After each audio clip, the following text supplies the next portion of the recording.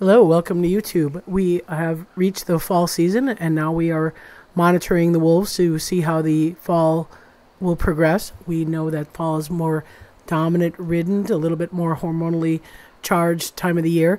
We obviously are concerned about Denali. He's 11 years old, coming into the fall, how he's going to maintain himself as we see activity ramp up, but also see temperatures cool down that may affect his older joints. So at this point, we're seeing some light dominance related issues, mainly axle, but also some food competition kind of issues with Grayson.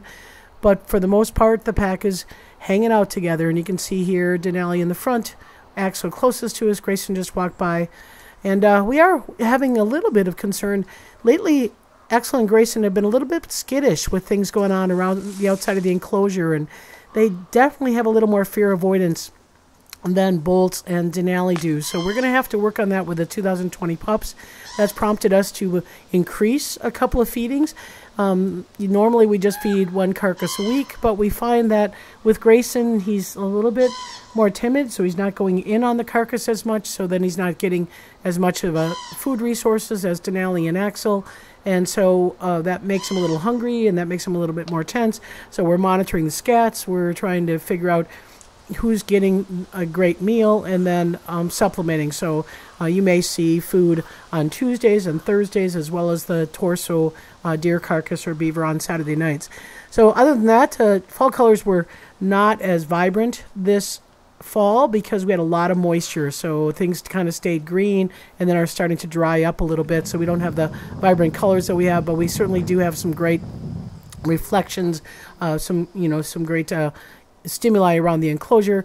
Again, this place has come a long way in the 30 years that we've had captive wolves here. So we certainly see a lot more vegetation, and in just having a more natural environment helps with the stimuli. But we're also going to be adding some enrichments, maybe doing 3 or 4 enrichments a day, just to keep obviously the younger animals occupied. Bolts does a great job as a middle-ranking wolf to kind of help calm some of that youthful exuberance, but you see Axel there with a raised leg urination.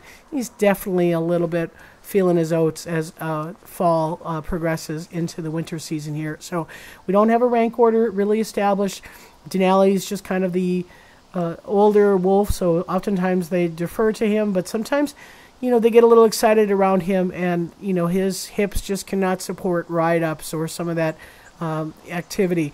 Although it is good for him to move around with these young guys, I'm concerned if he goes into retirement, his hips are going to have a little bit of an issue of not being as active and not kind of getting that mobility. So over in retirement, Grizzer, speaking of active, he's been doing a lot of play bows lately. So, invite chase, running throughout the east side retirement, and you saw him kind of cut through the transition area to go to the back habitat. So again, they have 3 areas. The pack holding area, the east side, and the back habitat are all conjoined, joined by gates, and that makes it again easier for them. Those gates have roof lines over them, and we're actually doing another roof line here to make sure that everything's up and ready. If by chance we have to bring Denali into retirement, we need to make sure that we've got plenty of protected areas if we do have to manage 2 separate retirement areas, because Grizzer and Denali seem to have a little bit of history. So like I said, Grizzer is 15. One of the things we watch for him is how's his back legs. He's had a little bit of issues with some tendons. You can see here he was doing a standing urination. Means that he didn't support his legs to raise leg, which he usually does. So when I see him doing a standing urination, that tells me that he's not feeling all that well, or it's maybe a little bit stiff and he doesn't want to support to lift his leg. Those seem to be kind of come and go. There's no real pattern, although lately we've had some humidity that's really seemed to ramp up some of the joint issues for the older animals. And then with Luna, I've been following Luna's case. She has a spindle cell sarcoma that was beyond the point of extraction. It was first, we had a growth taken off in March, and then by July there was another growth, and that July growth did diagnose this aggressive form of cancer. It was not completely eradicated. It is now back, and so we are definitely keeping an eye on that, and there's likely to be no more surgical intervention on this circumstance. As a matter of fact, the growth is returning at the same spot, but also now we have a growth on her spine and then one lower down on her chest. So we see her moving around well. We want to make sure that staff have plenty of time to interact with her. She's willingly interacting with staff. She likes body work. She's got a great diet yet.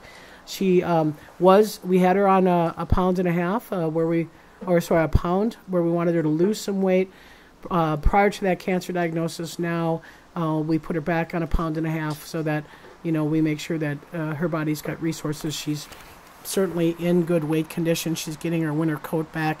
Matter of fact, we'd like a little less weight, but at this point, we have to make her comfortable. We know that when she only gets a pound, she gets a little bit more ravenously hungry, and we certainly want her to be as comfortable as possible as we go forward and try to manage this terminal condition. Her tail is doing quite well because she's really looking for body work. She allows people to handle her on a daily basis, and without Aiden in the enclosure, there's a lot more people that can come in with her. So we're really right now, the focus is going to be trying to get more time with Luna as we see how the fall progresses. But otherwise, she's active, she's alert. She and Grizzer are getting along just great, and we are looking forward to hopefully some calm weeks here. So thanks for watching.